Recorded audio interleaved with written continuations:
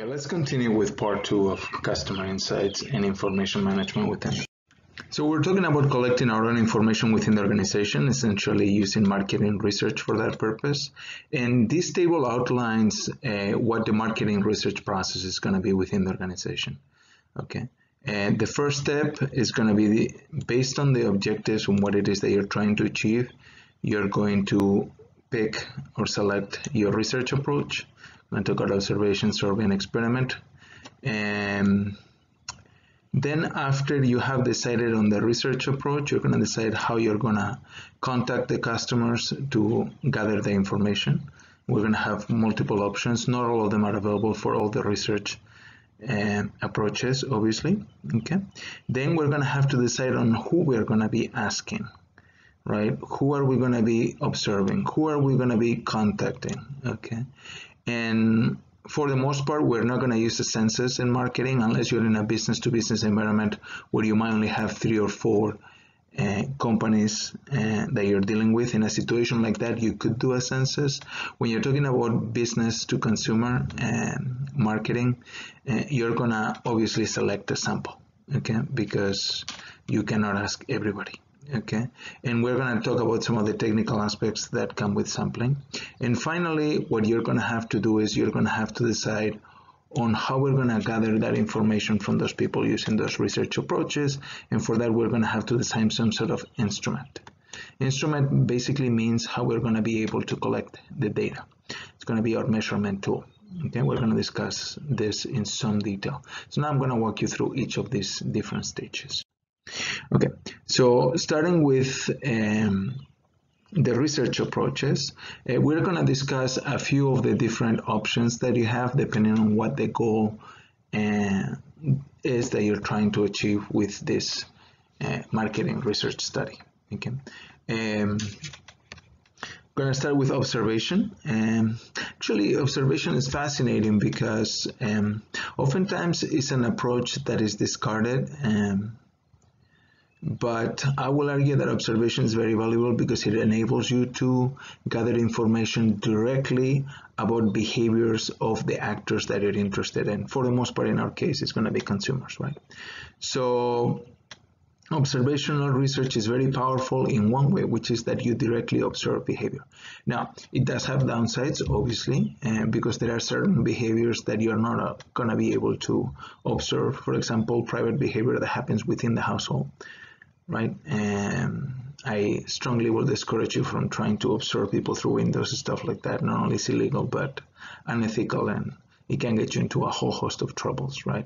So observation has its limitations, but it's very powerful because it directly enables you to gather information about actual behavior. Another downside of observation, obviously, is that it's not going to enable you to gather any information about things like feelings or attitudes that are embedded within the brain of the customer. Because of that, if you want to gather information about that, you're going to have to do something different other than observation.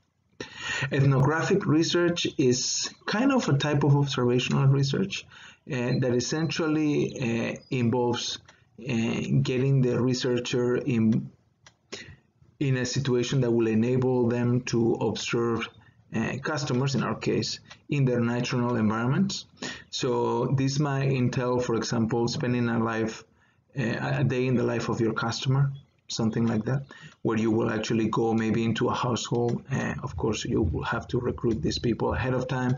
They will have to agree to conduct this research, and you might have to compensate them monetarily for them to give you access to the information, and in this case, their time. Right? And you might actually be literally shadowing somebody, just observing what they do, how they behave, how do they go about cleaning their clothes, right? It depends what kind of marketing research goal you have up front, right? So if you're trying to learn about specific behaviors, ethnographic research could be useful because it enables you to observe maybe some of those more private behaviors that I was talking about that in observational research typically you're not able to observe, okay? Similar downsides apply, right? Which is that it doesn't enable you to observe things that cannot be observable per se, like, for example, attitudes. And there are other tools or research approaches that we're going to use for that if we actually want that. Okay. And in particular, if we're interested in attitudes, the number one research approach in marketing is actually survey research, right? And the biggest upside of surveys research is that it enables you to capture those psychological concepts that otherwise are not transparent when you observe behavior, right? The big upside of survey research is that it's very flexible, enables you to gather information about all sorts of things, even behaviors, right? You can ask people about what it is that they do. You can also ask them about attitudes, preferences, etc., feelings, right? A lot of things that maybe are harder to tackle using observational research can be used, can be gathered, or information can be gathered using survey. I will argue the biggest downside of survey is that people lie and people misremember, and people also rationalize post behavior. What do I mean by this? People do things like buy a particular item, right, or buy a particular service, and then after the fact they provide their own reasons on why they bought it, but those are not true reasons. Those are things that you make up afterwards to justify your purchase. So while survey research is very powerful, flexible, is the most widely used technique, it does have some downsides. Nothing is perfect, and different tools are more appropriate for different purposes. Okay. Then you have experimental research, right? Experimental research, it's kind of unique because it enables the researcher to manipulate the environment. What that means is that you make a certain change, right? For example, the change could be something subtle and small, like showing some of the consumers an ad, or showing them, like for example, a trailer for a movie, right? And that's the experimental manipulation that you're using. And then you're trying to measure what kind of effects are triggered by that experimental manipulation. So the nice thing about experiments is that they enable you to answer questions of cause and effect, where you're trying to see what effect a certain marketing variable, for example, change has on people, right? And so it's nice in that regard. The biggest downside of experiments is that they tend to be very expensive, and oftentimes they are conducted in labs, which makes them have weak external validity. What this means is that whatever happens in the lab might not extend beyond the lab, because people know that they are being observed, and because of that they might behave, I don't know if I want to say uncomfortably, but slightly differently than they will in the real situation. There are field experiments that will enable you to mitigate this, but the downside of a field experiment, when you do an experiment in the real life, is that you might not be able to control for other things, which is what you want to do in the lab, right? You want to keep it clean, make sure that the only thing that is changing is the stimulus that you are providing your participants, and this might not be possible in the field. Okay, good. And then we have another very popular technique, which is a focus group.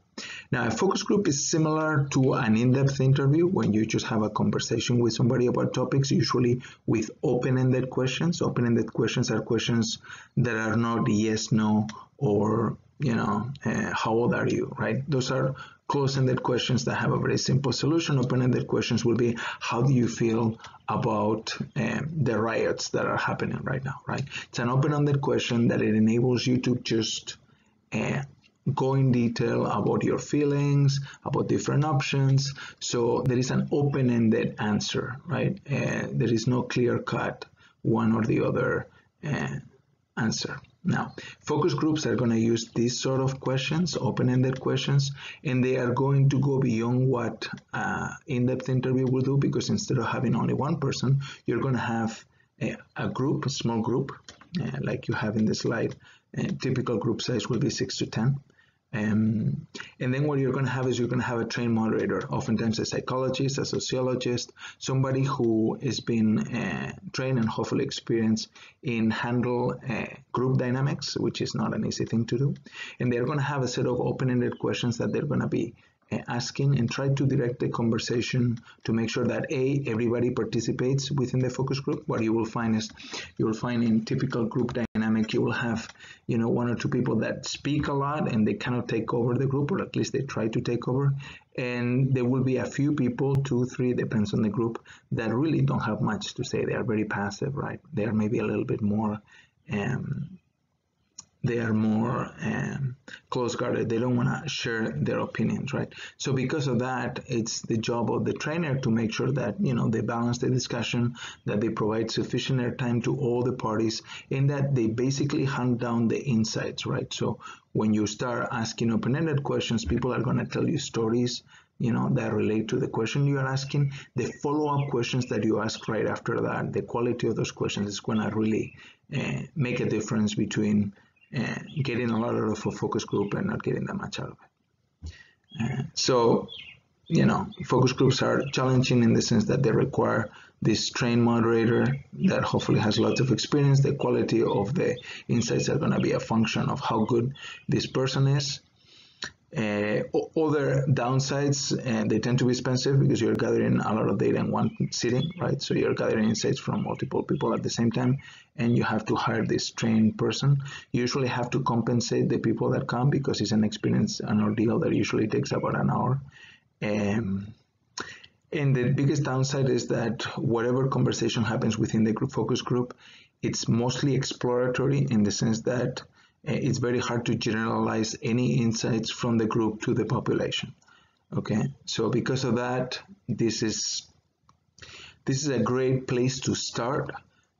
People tend to misuse focus groups, and what they do is, instead of running 1 or 2 focus groups and see what's going on and then using some more quantitative technique like a survey to try to validate those insights, what they will do is they will just run many focus groups, maybe 10, 15 of them, and thinking that because they have already processed, let's say 100 or 200 people using focus groups, that they can just take the insights and generalize to the population. And honestly, that's not true. By the way, focus groups are used heavily, for example, in politics. Yeah, so it's a tool that it can be used for marketing or other purposes.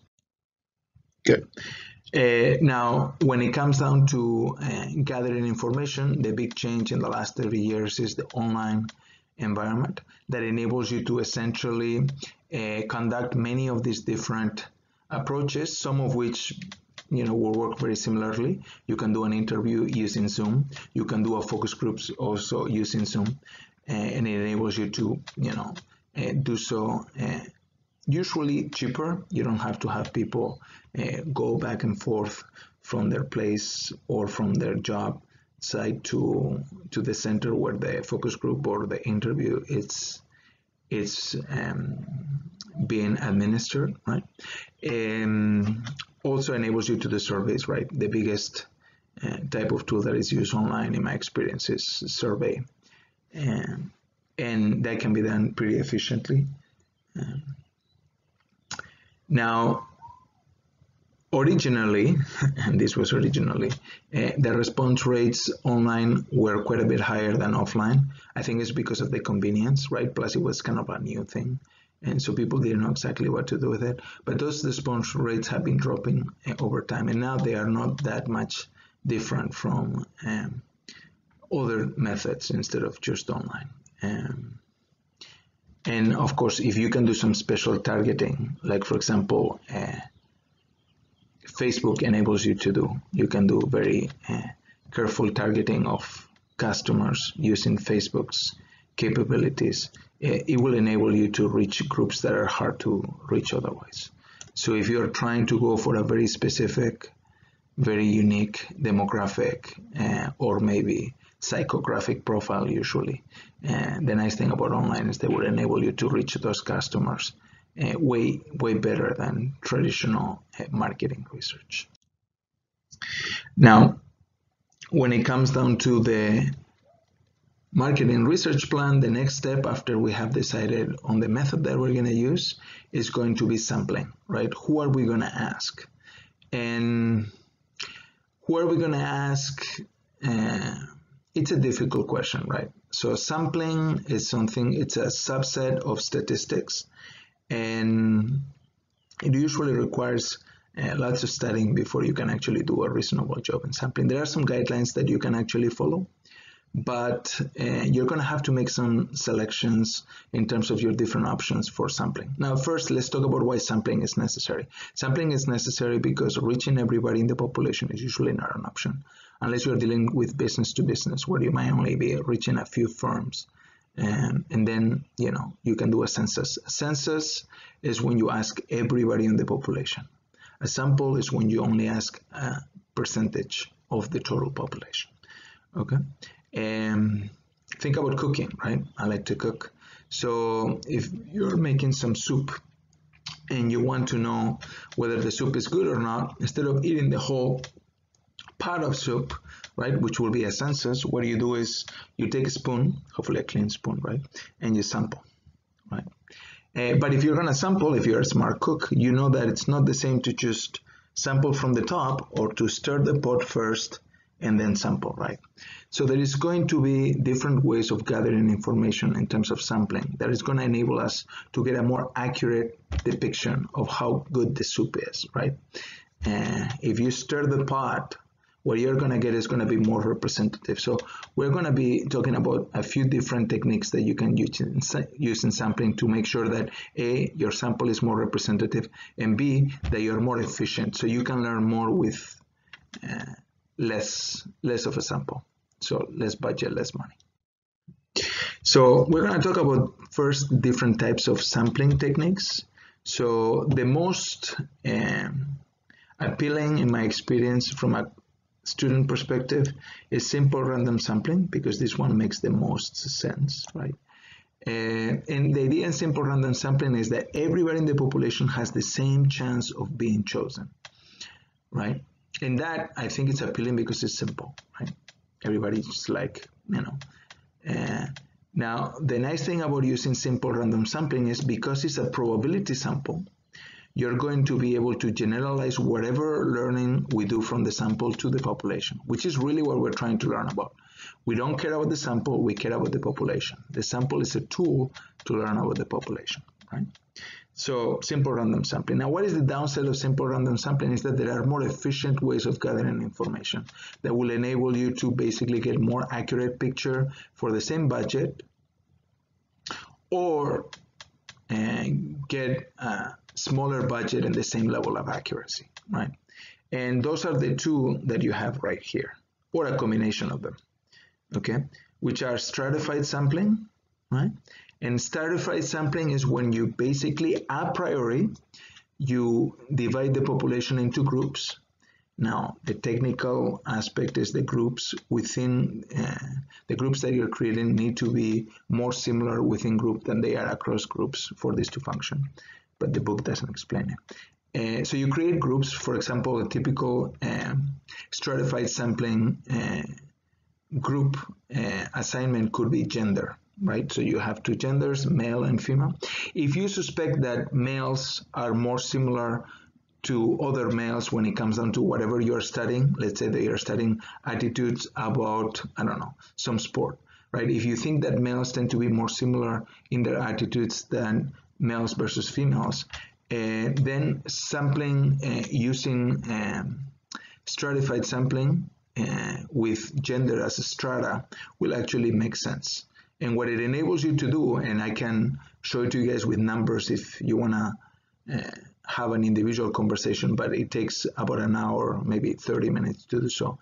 You can show that what you can do with the stratified sampling is you can get more accurate information for the same number of respondents, for the same sample size. So it is basically a way of improving your efficiency, which is nice, right? So it enables you for the same amount of money to get more accuracy, or, like I said before, for less amount of money, the same level of accuracy that you were getting with simple random sample.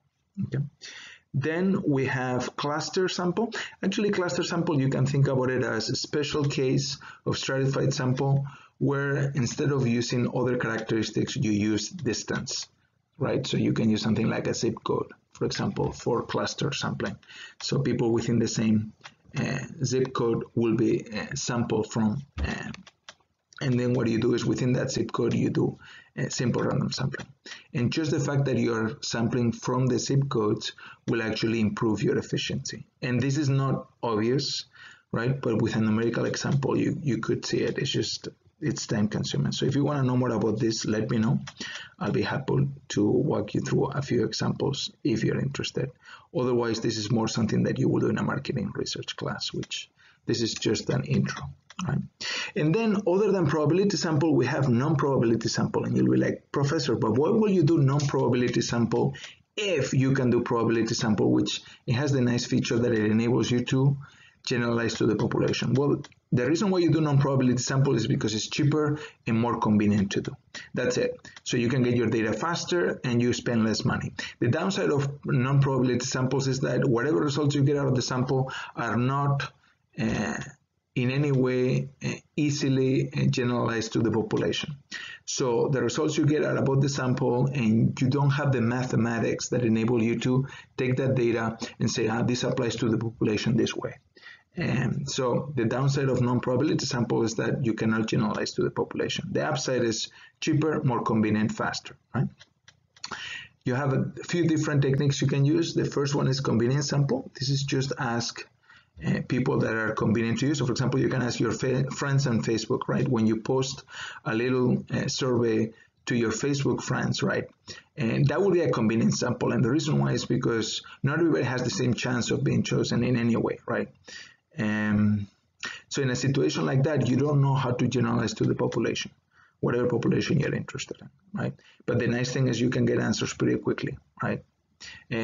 Judgment sample, this is when you have some insight as an expert that enables you to ask people that you think are interested in some way. For example, super users or somebody who does a lot of something, right? So if you're, I don't know, if you're a gamer, right, and you want to gather information about, video game usage. If you ask a gamer, the kind of insights you're going to get, for example, in an in-depth interview are going to be a lot more detailed and colorful than if you ask a casual gamer that maybe doesn't know anything about anything, and they can just tell you only a few things, but they really don't have a clear picture about what's going on and what can be improved, etc., etc.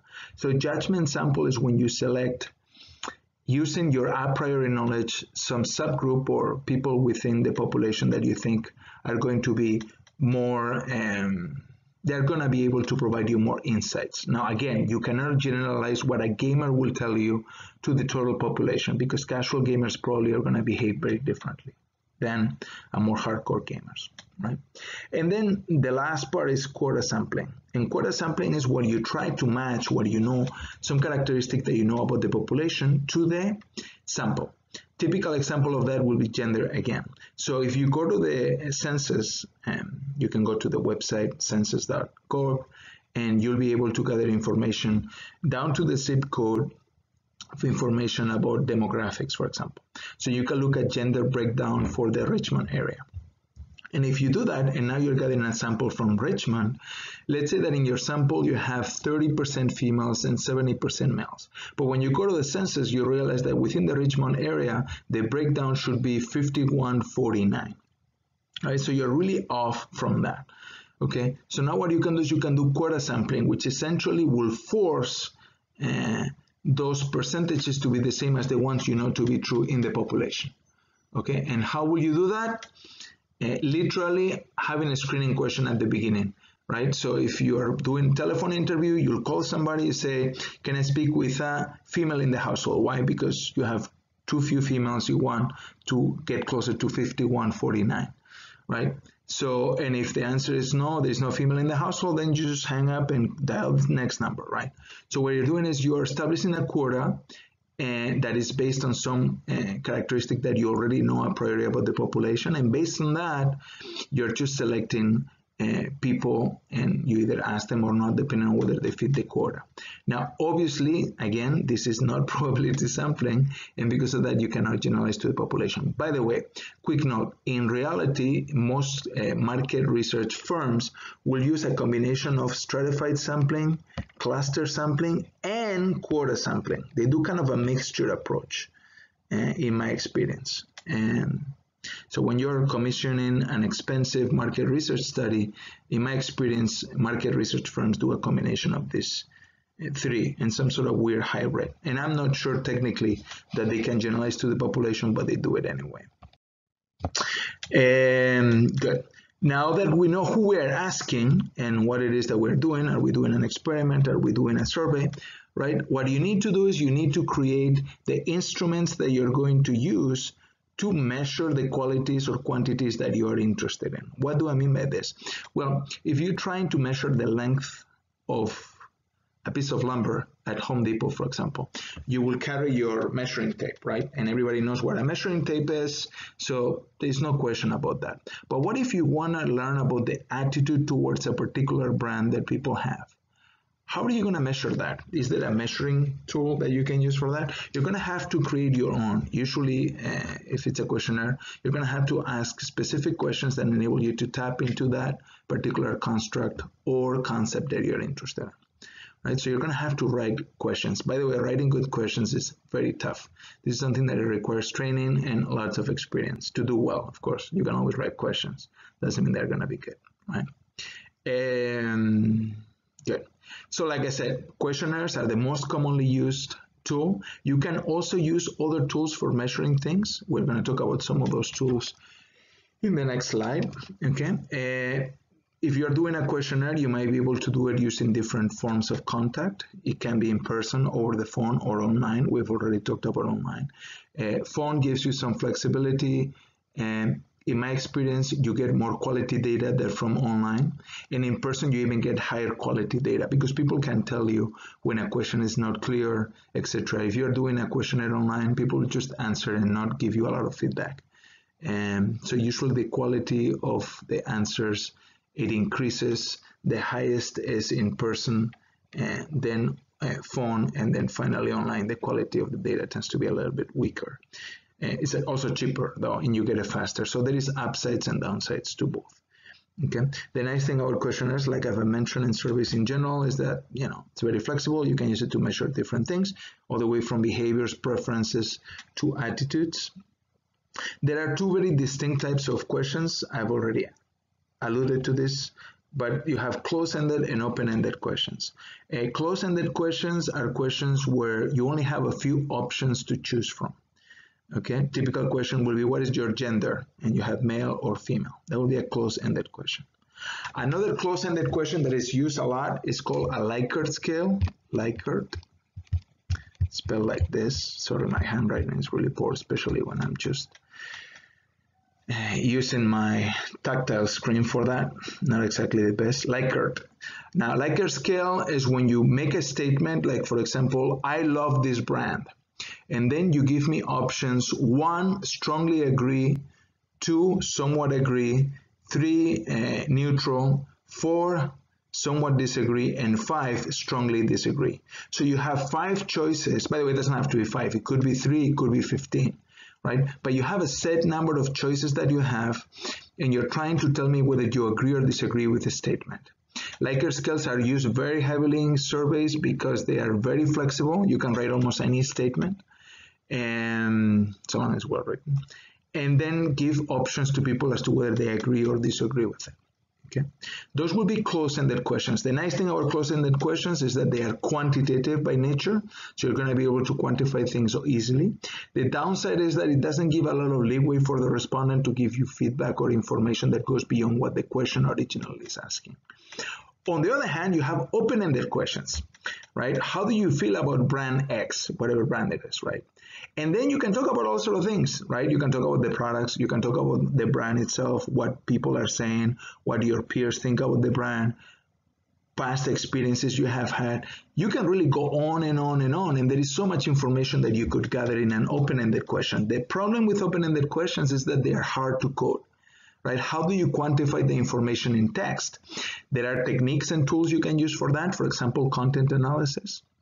But it's more challenging and it requires additional expertise. We might talk about that at some point, and if we don't, there is different resources, and if you're interested, let me know. I'll be happy to give you some pointers and give you more information if you need it. Okay, and like I said before, different types of questions are going to be useful for different purposes, right? If you're doing exploratory research, you're going to want to do, for example, open-ended questions, right? You still don't know what's wrong, so you might as well go broad. On the other hand, if you have nailed down the problem already and you know exactly what it is that you're trying to measure, close-ended questions are probably going to be more useful. So it really depends on the purpose of the study. You're going to lean more towards one or the other. Doing both is okay, but it's more expensive and people get tired of answering information. So you really want to favor the ones that are more useful for the task that you have at hand. Now, other than questionnaires and questions in general, for example, focus groups will use open-ended questions too, even though they are not a questionnaire. We have other tools that can be used to measure things that are useful in marketing. And this comes down a lot to technology right now. So we have things like people meters, right? When you walk into some stores, you have probably noticed that they have this cell that essentially counts the number of people that get in or come out of the store. That's useful to know if you want to know things like store traffic, which is something that could actually explain why your sales are up or down, right? So it might be that people are buying a lot of things at the store, but few people are coming in the store, right? So the problem that you need to tackle is different depending on whether people are buying a lot, but few people come, or if a lot of people are coming, but few people are buying things, right? So people meters are useful to, for example, measure track what people are actually doing in terms of coming and going. This can also be used for things like traffic. So if you're trying to plan, so this goes beyond marketing, right? If you're trying to plan whether you should put a new light in an intersection, right, when you have stop signs, well, they'll put some strips on the road that measures the number of cars and the speed at which they actually go by. And based on that, they can make judgment calls about whether a new street light is needed, like, traffic light, versus just stop signs, for example. Okay. You also have checkout scanners. These are now everywhere, right? So whenever you go to a store, for the most part, right, you're going to have a machine that uses a UPC reader that reads the code of a package, like that barcode that uniquely identifies that product. And what this enables you to do is to gather a lot of information about a lot of things, right? So you know exactly things like your inventory, because you know how many products you had before and how many you've sold, because every time you sell something, it just gets recorded by the computer. If you're smart and you can link this checkout data, where you're going to have price and quantity and specific product information. If you can link this to other things, like, for example, demographics of the person that is actually buying the products, by maybe having, I don't know, a rewards card that a lot of companies like Albertsons or Publix will, for example, have. And every time you scan the card, you know who's buying it, and you also know exactly what it is that they are buying and at what price. There's a lot of information that you can gather from this, right? Especially about behavior. This is directly behavior. You don't know why they are buying, but you know exactly what it is that they are buying and at what prices, right? Also, you can link this to your advertising if you're doing any advertising or any promotional stuff. You might know. You will also record here whether they have a coupon or not, blah, blah, blah, blah, blah. So there's a lot of information that is going to be stored in databases within the firm using these checkout scanners.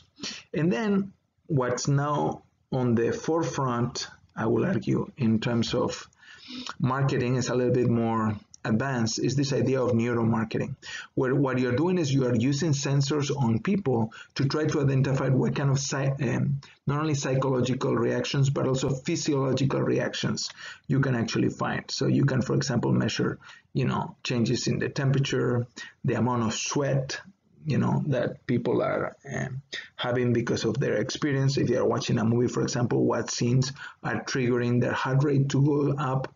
You can also measure the pupil dilation because there is plenty of evidence that show that when you dilate your pupils, it's because you are having a certain type of reaction, right? Or the same thing when they're getting wider. The same thing, you can put people into an fMRI that looks at the brain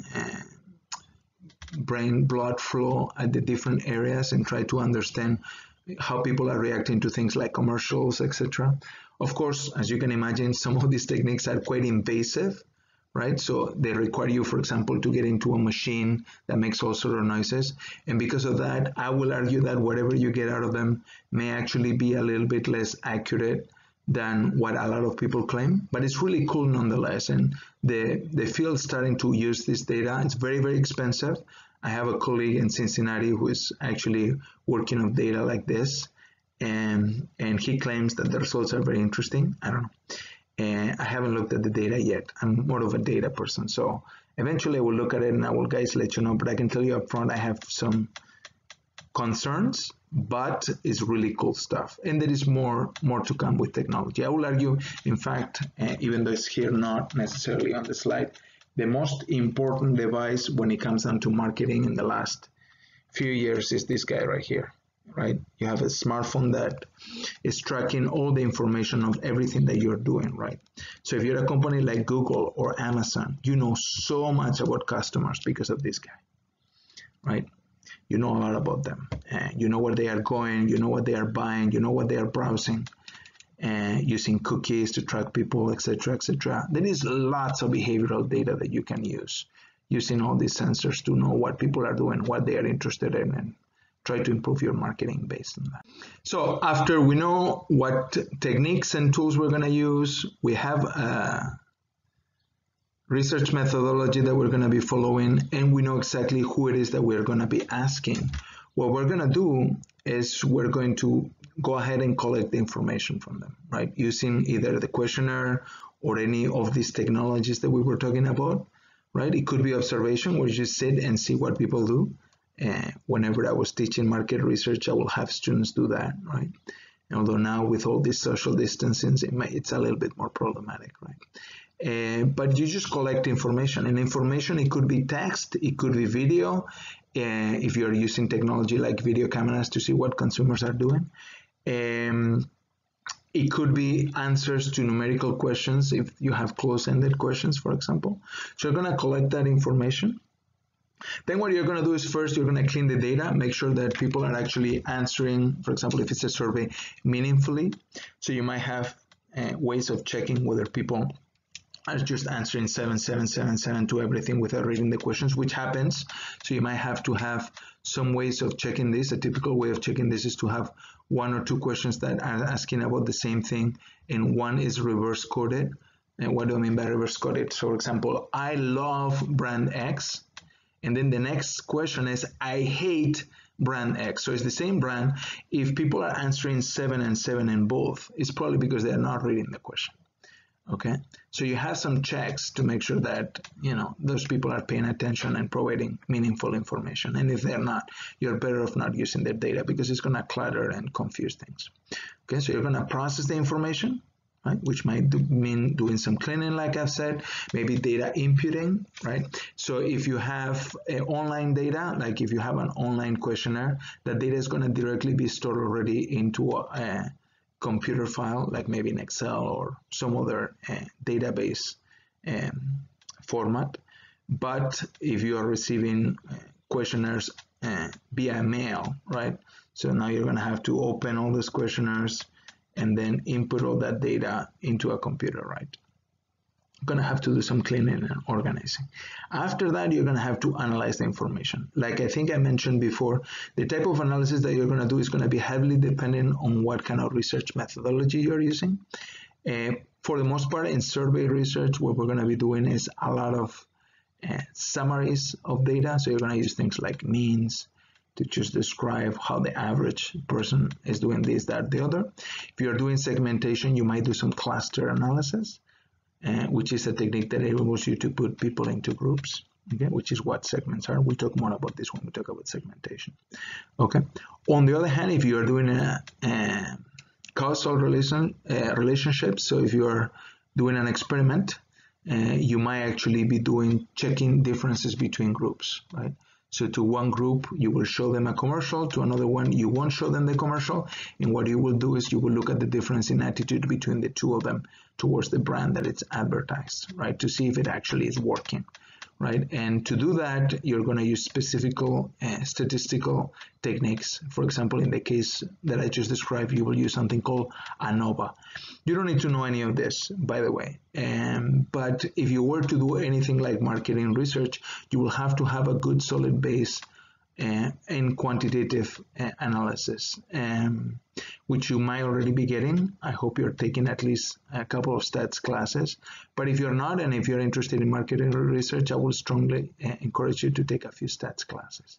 Because, and when I say stats, it could be econometrics, it's equally useful, and that's taught actually at the business school, right? And the reason why you take those classes is so that you can analyze the data. So you can look at the data and draw some conclusions from it, right? Maybe generalize to the population, like I was saying before. Okay, then you're going to do some interpretation of the findings. Now, in the case of interpreting, I will argue that you need somebody who is technically competent and somebody who is managerially competent as well. Okay, so don't just give the data to a statistician and ask them what it is that it's on the data, because you probably won't come up with an interesting story out of that, at least not in my experience. Okay, what it's useful is you have a team of two. Experienced manager that knows exactly what's happening in the industry already, really understand the ins and outs of the industry, and the technically competent statistician. And when I say statistician, it could be a marketing guy too, but that knows about statistics, right? And between the two of them, they're going to put together a story based on the data that hopefully is going to make sense. Okay, it needs to cross the threshold of common sense. If it doesn't make sense, there's probably some flaw in there. Okay, so this is why you need a manager looking at it and trying to make sense of the data, not just a technical person. Then draw some conclusions, and then based on these conclusions, suggest courses of action that will help with the situation, right? So if you're deciding whether to launch a product or not, make a recommendation based on the data whether the product should be launched or not, right?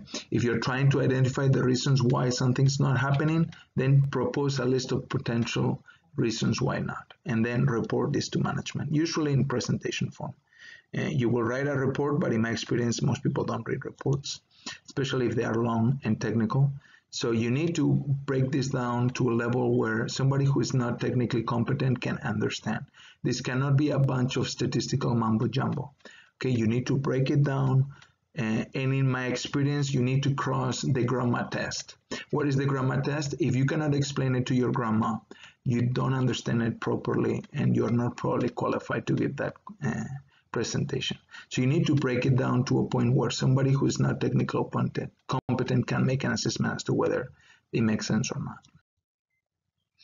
Okay, now one aspect that has been used quite heavily in the last 20 years, and now it's kind of changing a little bit in terms of names, but is this idea of customer relationship management. So if you remember, we were talking about marketing as creating value for the customer, and hence looking at it long term and try to engage the customer in some sort of relationship. Well, customer relationship management is the field that tries to marry this information that you're gathering with this need to create value and create a relationship with the customer. So what you're trying to do is you're trying to gather as much information as possible that is going to help you manage this relationship with your customer over time. And how you're going to do that is by just making wise decisions at the different points, by gathering the best information that you can get to make sure that you can create that value for your customer.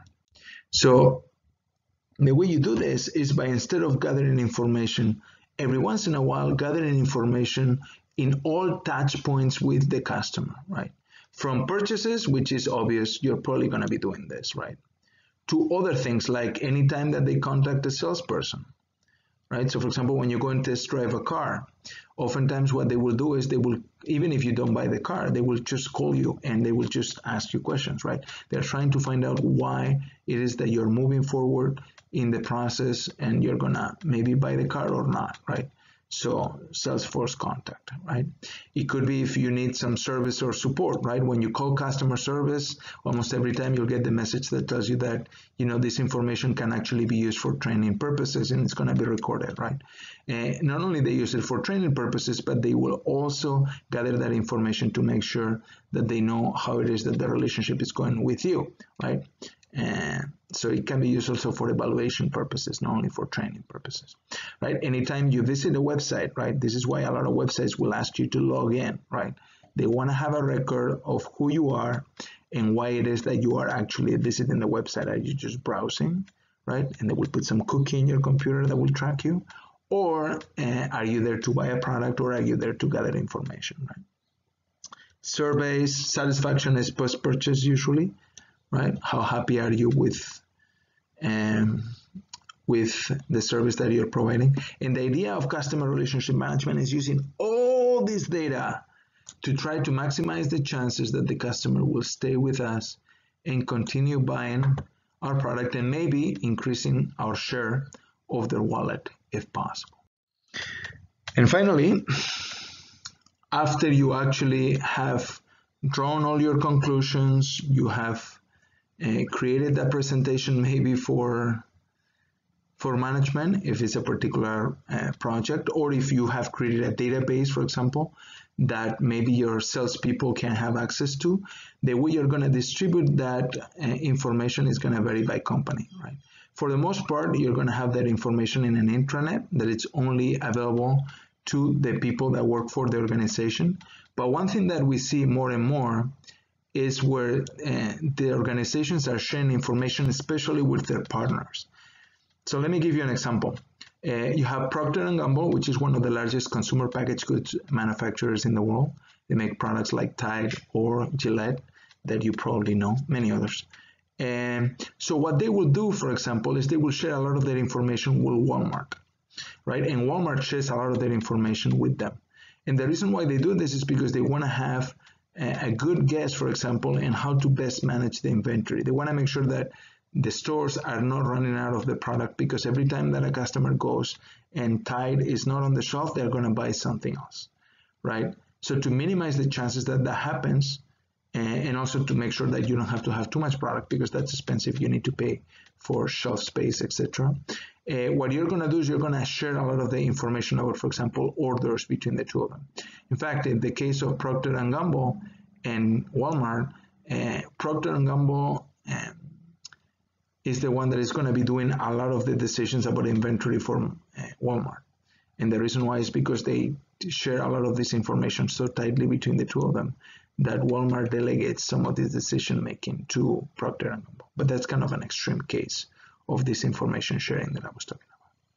And I think that's as much as I want to talk about.